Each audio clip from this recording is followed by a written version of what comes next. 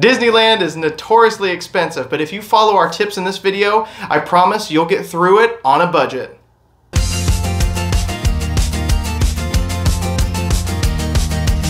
And we're going to be giving away a $100 Disney gift card, so stick around to the end of this video and find out how you can win. Hello adventurers, I'm Brian. I'm Jacob. And we are here to talk about some budgeting tips when you're planning your trip to Disneyland. So don't forget to stick around to the end because following these steps will definitely help you save some money. Okay, so the first tip is just to plan in advance. The further ahead that you can purchase your airline and hotel tickets, generally speaking, that's when you're going to save the most money. And if you are going to be flying into Disneyland, use the SNA Airport in Orange County. It's close to the parks. It's usually about 20 minutes away, and this is going to save you not only on airfare but also on transportation. So if you're renting a car or an Uber, you don't have to go nearly as far. Also, when traveling, consider traveling during the off-season. Around this time is where airfare and hotels are a lot cheaper. Okay, so here's a fun little tip. If you have a Target credit card, you can actually purchase Disney gift cards at Target with the credit card, and you'll save 5% on each one. So if it's money you know you're going to be spending in the park anyways, this will help you get a little bit off the top of that total cost. That's a chunk of change. Now, there's a lot more flexibility with park hoppers, but if you're going on a budget, maybe consider the one park per day option. You can still do a lot of things in the park, you just want to be able to hop between them. Okay, here's a big one. Choosing the correct hotel can make a big difference. A lot of people want to go and just stay in the nicest hotel they can find. That's kind of a waste of money because if you think about it, you're spending almost your entire vacation at the parks. You're really just needing someplace to sleep. So go for the cheaper hotel, but a couple more things to consider is number one, looking for something close to the park or something that has a free shuttle. If you don't have to pay for transportation, that can really add up over the course of your stay. And then also looking for something that has a free breakfast. Every little bit counts here. So the free breakfast, the free transportation, or just being able to walk to the park, all those things are gonna add up. And believe it or not, there's actually some free things that you can get at Disneyland. The artwork at Animation Academy, so that includes, a free lesson on how to draw some of your favorite characters, and then you get to keep your art at the end of that. This also includes buttons that you can get at guest relations or at any of the stores or kiosks. Those buttons usually have it, happy birthday, it's your first visit, anniversary.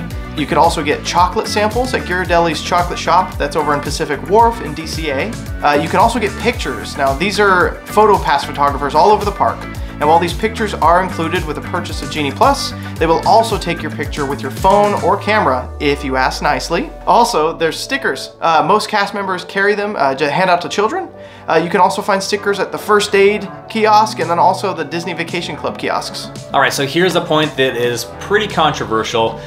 When I go to the parks, I probably spend the most of my money on food just because I love the selections they have there.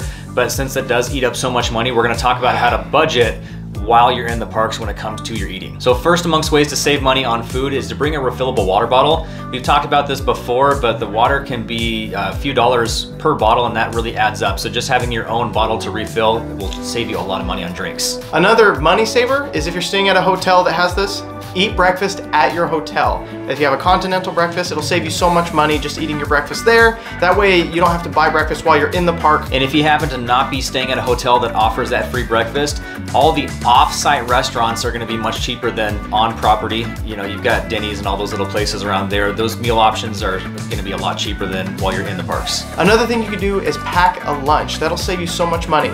As long as it's not in a hard shell lunchbox or a glass container and it doesn't need a microwave, you're very welcome to bring it into the park and enjoy. And if you don't want to carry that cooler around with you all day, you can always rent a storage locker. You can place it there while you're enjoying the parks, and then when it's time for lunch, you can grab it and enjoy it at a picnic spot. Okay, so eventually we are going to be eating in the parks. We can still bring food with us. We can try to eat at the hotels as much as we can, but if we plan ahead for the meals we're going to have in the parks, that's going to go a long ways.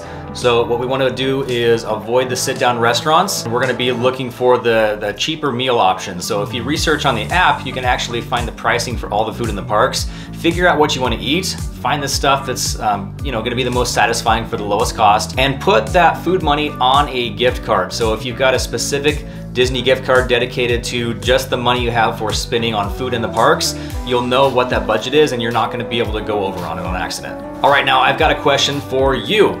Are you finding some tips here that are going to help you save some money? If you are, I'd like you to consider subscribing to this channel and then clicking that notification bell. We've got lots of great Disney tips and tricks to come, and you don't want to miss out on any future videos. Another way to save money is set a budget for the souvenirs that you want in the park and stick to that budget. You can do this by using gift cards, putting your money on that gift card specifically for the souvenirs. And a tip for when you're saving for souvenirs is do not buy stuff on the first day. The last thing you want to do is be hauling around a bunch of souvenirs while you're in the parks. If you really want a souvenir, I would just wait till the last day and then go pick it up if you still really want it. Okay, another tip here is to buy things in advance. There's lots of last minute purchases that you might end up making in the parks that could have saved you money if you had bought it ahead, such as water bottles or cooling towels, portable fans, autograph books, Disney t-shirts. A lot of the stuff you're gonna find in the parks, but it's gonna be a premium rate compared to what you could find at even your local Target or online on Amazon. Something else that people love to buy in the parks is mini ears and also Disney pins. These are things that you can find on shops online as well. One thing to be careful of though when you're buying your Disney pins, make sure you look for a reputable trader. There are a lot of people selling fakes out there, so try to avoid big lots of pins that are on eBay or Amazon. Look for Facebook groups, so there's even some good websites out there that'll sell you authentic pins. And I'd say the #1 tip when you're trying to save money is to use a travel agent such as Getaway Today. Yes, they offer the lowest prices to get into Disneyland, also on the hotels around in the area. There's a couple ways that you can take advantage of this. What you need to do is go to getawaytoday.com, call 1-855-GETAWAY, or we've got a link in the description down below. What are you waiting for? Go check it out. So Disneyland on a budget. You can do it, anybody can do it. All it takes is a little planning in advance and a little bit of discipline.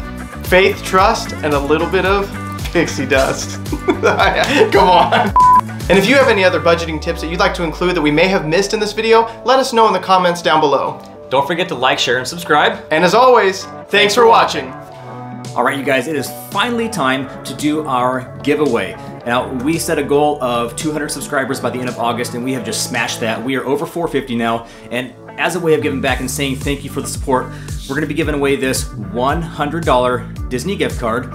And on top of that, we're gonna be doing a second giveaway for this awesome light up castle cup. So both of those prizes are gonna be given out Thursday morning, September 1st. And all you have to do to be eligible is #1, be a subscriber to this channel. And #2, leave a comment in the comment section down below letting us know what you plan to do with that gift card. And we're gonna be going through and picking a random commenter, but remember, you have to be a subscriber in order to win. So what are you waiting for? Hit that subscribe button, leave a comment down below, and one of these awesome prizes could be yours.